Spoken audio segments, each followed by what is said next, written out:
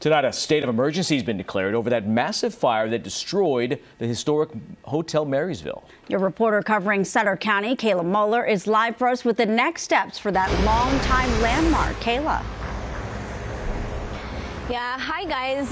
They held a press conference earlier today to discuss what to do with the building and the next steps after the fire. And according to the fire chief, this building has been vacant since 1986. The building itself being built in 1926. So with that, there haven't exactly been too many upgrades to the fire suppression system. For example, there were no active fire sprinklers or alarms at the time of the fire, allowing it to get out of hand and ahead of the fire department.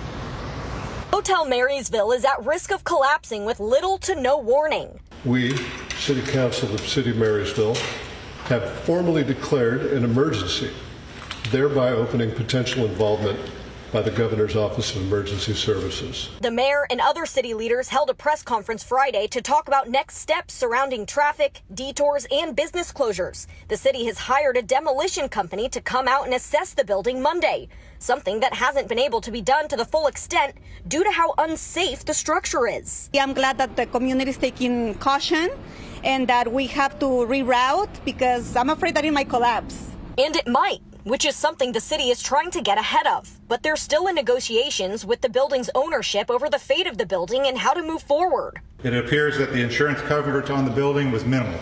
I reached out to a representative for the building's ownership. He says it's technically owned by Feather River Plaza, but Urban Smart Growth is also involved. The city wants us to snap a finger, write a check, and demolish the building in the morning. And I think that that's unrealistic.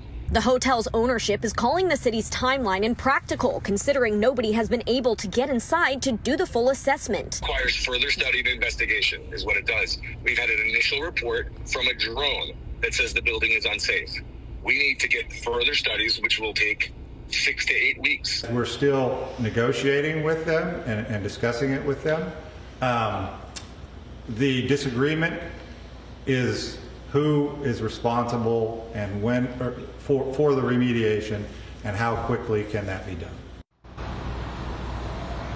The building's ownership tells me that before the fire happened, they planned to actually sell the property to Habitat for Humanity, but now they've offered to donate the building to the city of Marysville so they can do with it as they see fit, including demolishing it. But the city says that it's the responsibility of the property owner. As for the road closures, they say that it could be weeks, if not longer, until things start to get back to normal around here.